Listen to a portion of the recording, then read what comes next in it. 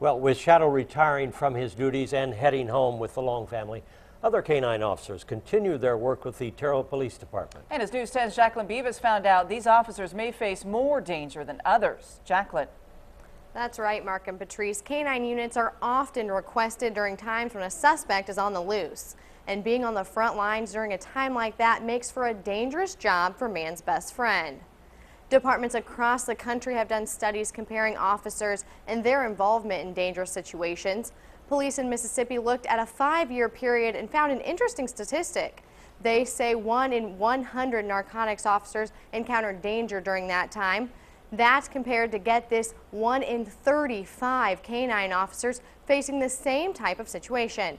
While the likelihood of facing violence is high, Sergeant Todd Holler with the Terre Haute Police Department knows the vital role these four-legged officers play. For a wide variety of reasons. The primary reason is their nose. They can smell 1,000 times greater than we do.